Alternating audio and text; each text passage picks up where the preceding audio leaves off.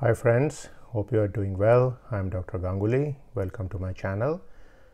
So today I'm going to make a video about how to write a postdoc proposal. And essentially, though I have made a video previously about writing a research proposal, there is some fundamental difference between a postdoc proposal and a research proposal. So essentially, a typical research proposal is written by professors at universities, and these are primarily written to get large grants. So for example, these proposals may be written to national bodies such as the National Science Foundation, the Departments of Science and Technology, the National Institutes of Health, and so on, and also sometimes to big corporations, for example, Microsoft, Boeing, or Google. And the aim here is to solicit money for doing a lot of research. So a lot of this proposal is about how much money they are interested in. It could be in the range of millions of dollars, and so the primary focus is on the grantsmanship and on getting these numbers right.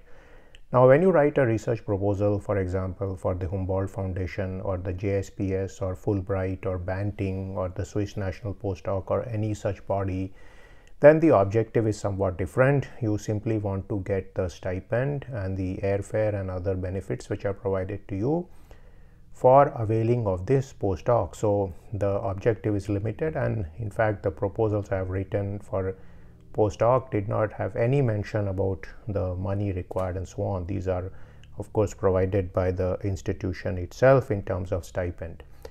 So let's look at the basic outline. So the first thing you need to do is you need to take a very good look at the guidelines which are provided about the proposals. So very often the proposal is limited either in terms of number of pages or in terms of number of words, or even sometime in the number of graphs and plots you can give, and also in terms of the font sizes you can use and so on. So always make it a point to stick to that, because the people who are getting these applications are very busy and they do not want to read a 10-page proposal if the page limit is 6. So if the page limit is 6 pages, stick to the 6-page limit. Now the other thing of course you must do is that if the page limit is 6 page, do not write a 4-page proposal or a 2-page proposal, because that may be considered somewhat casual. Now let's start at the outline of the proposal. The first thing you need to do is write an abstract. So this is required in many proposals. This is about 100 to 200 words, and this should be something which summarizes the entire proposal. So this is like a short summary. It should often be there, and sometimes this is the part of the proposals that gets read by almost all the people, because once the abstract is read, people read beyond it, provided the abstract is sufficiently interesting in terms of the research problem. Now the next part is the body of the proposal, and in this body of the proposal you are going to answer two very important questions which I'm going to discuss next. So the first question is, why is this research important? And this is the part where you need to clearly mention the current state of the art in the field and who are the people who have worked in the field, and you need to cite a few references here, because these references tell the people who are reading the proposal that this is the current state of the art, and all this then leads to the research gap. So this is something you find out by doing a literature survey in any given area. You do a literature survey in the field and you find out a research gap. So to give you an example, when I was working on the problems of rotorcraft dynamics, then one of the things we always had an issue with is what happens when you sweep the blade at the tip. So essentially, if you have a rotor blade, if you sweep the blade at the tip, certain changes happen to the frequencies. And so there was a gap in the literature about what happens to the rotor blade frequencies if you have a tip sweep. So that would be something which comes out by a literature survey on the dynamics of helicopter rotor blades. So this is the research gap. Now the next issue is, how do you fill this research gap? So that is where the fundamental question comes in as to why this research is important. And here you could give many possibilities. You could say that an experiment needs to be conducted. That of course is often the best possible solution, but the experiment has to be conducted in terms of creating some mechanical system equipment and then doing a test, doing a rotor rig test and so on, and this is a substantial effort. So very often what happens is that that kind of research can only be funded in a large university or organization where you do have those facilities. So one more possibility could be that you are going to do some sophisticated three-dimensional modeling in computational mechanics, which is going to tell you what is the frequency when you sweep the tip of the rotor blade. So the type of project you propose, of course, will be dependent on the fellowship you are applying for. If you are applying for many fellowships at small universities and institutions, then it is sometimes easier to put forward a theoretical or a computational framework because these things are there. However, if you are applying to a certain place where they have a lot of equipment, where they are amenable to the idea of doing some big test and so on, then you can put that also there.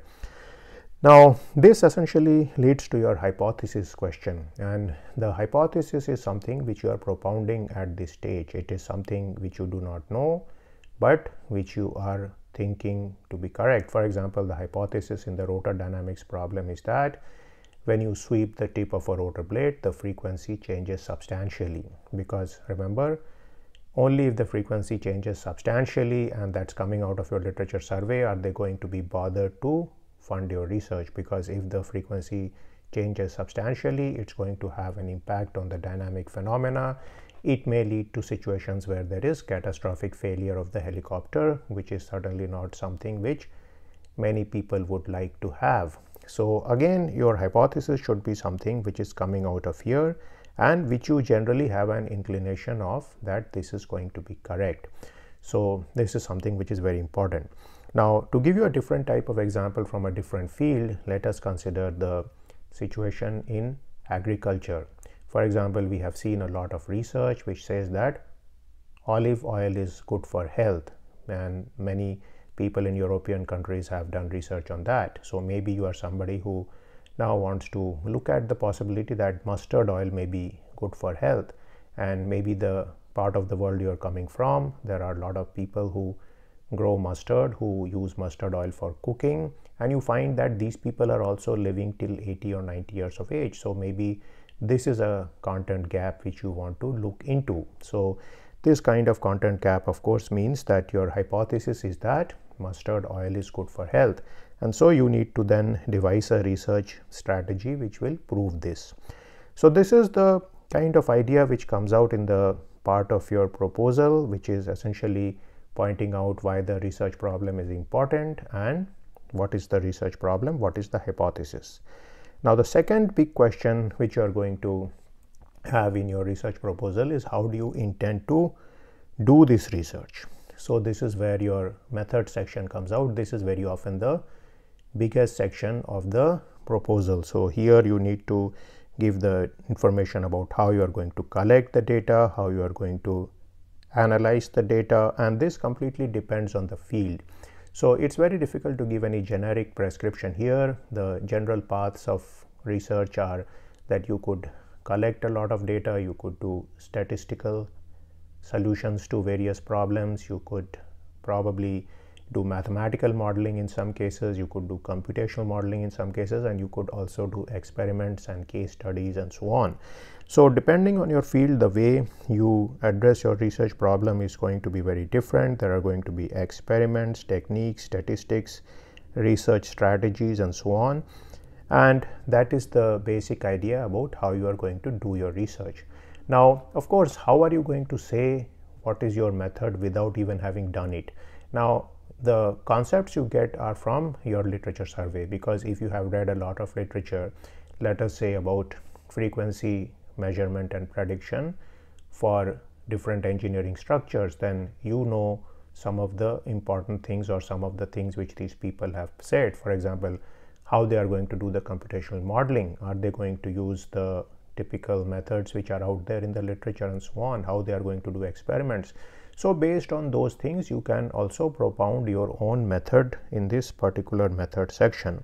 Now, typically this method section ends with the timetable of research, and so this is the timeline. So if you are asking for a 1-year grant, for example, from the Humboldt Foundation, then you need to give out what you are going to accomplish at least at the end of each quarter, and preferably you can give it at a monthly level. So again certain things need to be done immediately, and then that follows something else and so on. So that is the basic timeline of the work you are going to do. So maybe you are going to spend 1 month in collecting data, you are going to spend 3 months in doing statistical sampling and calculations, then you are going to spend a few more months in doing various mathematical modeling, various case studies and writing, and at the end of the period you are going to write a paper or a couple of papers at this. So that could be the typical product which comes out of a postdoctoral research type of situation. So this timetable of research is very important because this lets the people who read the proposal figure out that you have actually contemplated about how you are going to do this problem and you are going to finish it. Now the next section is the results section, and sometimes it's the results and outcome section. So now the important question is, how do you know what results are going to be if you have not done a thing till now? So again, here your literature survey comes in handy because you have read many papers and you have seen how the results and discussion sections in these papers have panned out. So from here you can predict some of the results you are going to obtain. For example, if you were going back to that rotor blade frequency problem, you are going to do various tests and then you are going to create graphs or tables based on the levels of sweep you give to the blade at the tip, the different angles there, and the frequencies you are going to obtain in hertz. And so this is the main result which is going to come out of your work. Either you are going to do it in experimental form or you are going to do in computational form. And so these are the kind of things which you need to give out here, and this is certainly going to help the committee to figure out whether you are going to be actually able to get these results in the time that has been given to you. So one of the important things, of course, is to make sure that the result section is very clear, that you give something about the outcomes in terms of tables, in terms of figures which you are going to get at the end of the postdoc you are doing. And so at the end of this section you essentially conclude that the research is going to clearly prove that the particular hypothesis which you have advanced in your proposal is going to be correct. So that should be the plan at this stage. Now do remember that whenever you propose a research proposal in a postdoc, you are not 100% tied down to it. This is a proposal because you do not know at the time of writing the proposal as to what is going to be the outcome of the proposal. So what happens typically is that the work may slightly deviate from whatever you have proposed, but one of the things which happens when you write a proposal is that a certain kind of thinking has been put down on paper, and so you have a clear idea of the things which you are going to do for the 1, 2 or 3 years you are planning to do the postdoc. So this is something the selection committees like to see because they are paying you money and therefore they want to make sure that the outcome of the project is going to be successful, and also they are going to make sure that you are the person who is going to be able to do this particular project. So at the end of this result section, most of the time there is a reference section, sometimes there are appendix sections and so on, and then you end the proposal. So essentially if there is a lot of graphical material or there are some tables which you want to give, these often can go into the appendix section. Now in case you are planning to do some experimental work which requires money, then you may need to add some of these things here, or you may not add them. You may just discuss it with your host and the host may say that you can use their lab. Now in my case, whenever I applied for proposals such as Humboldt or Fulbright, I had fully computational proposals, so I was able to do all those things in my own personal computer or my own laptop. So in those cases I had to take my laptop to that country, do the work and then come back. So essentially I did not need things from the host except for access to the library and the internet system there, which let me get to the various journals and so on. So sometime you may need some computing facilities, and that of course the host is generally able to provide you. So these are some of the points about the postdoc proposal.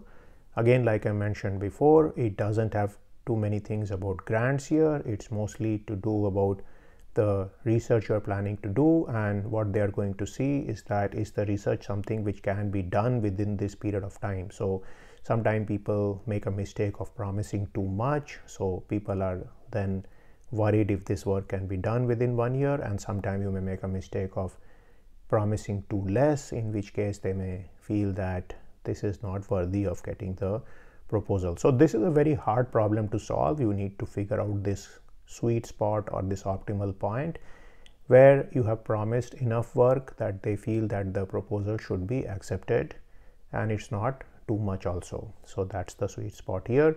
And also remember that most of the time the important thing here is that there should be a match between the skills you bring to the table, the supervisor brings to the table, and the problem itself. So you are somebody who is actually going to be able to solve this problem with the help of the supervisor, because the fundamental aim here is to make sure that the proposal you have proposed should be successful at the end of this period.